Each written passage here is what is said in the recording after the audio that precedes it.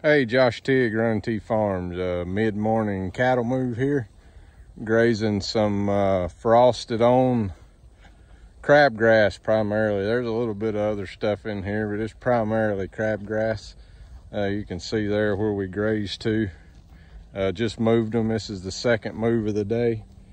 We got about a 10-acre paddock here of this frosted on crabgrass. We're going to try to get it grazed up here. We're all through calving.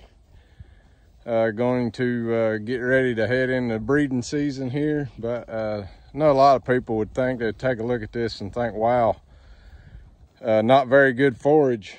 But take a look here at the manure pat. That, of course, the cow there's kind of kicked it, but you can still see her making a good manure pat. Obviously, these are lactating cattle, but with a manure pat like that, the forage is still good enough to meet their needs. So trying to get as high harvest efficiency as possible. Going into winter, we want to make use of all this forage. We got a little bit of some warm season annuals that's got frosted on, and we're just going to continue to graze those with as high harvest efficiency as possible until we see the quality drop below what these cattle need. So with it being warm season annuals, it can lose quality fairly quickly.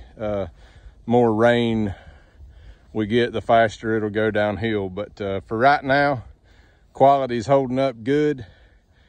Cattle are doing well, and it's a beautiful, beautiful Sunday here in North Carolina. So just wanted to get a video here of the cattle grazing, the harvest efficiency that we are achieving. We will be drilling some annual ryegrass and a crimson clover in here.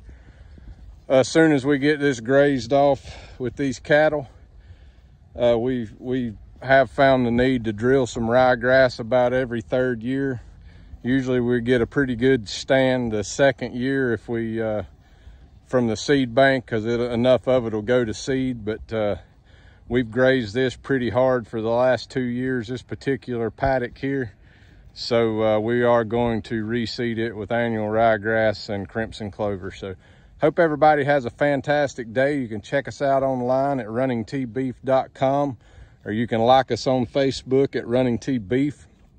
If you're watching on Facebook, be sure and hit that like and subscribe button on your way out. And as always, hope everybody has a fantastic day and a fantastic next week.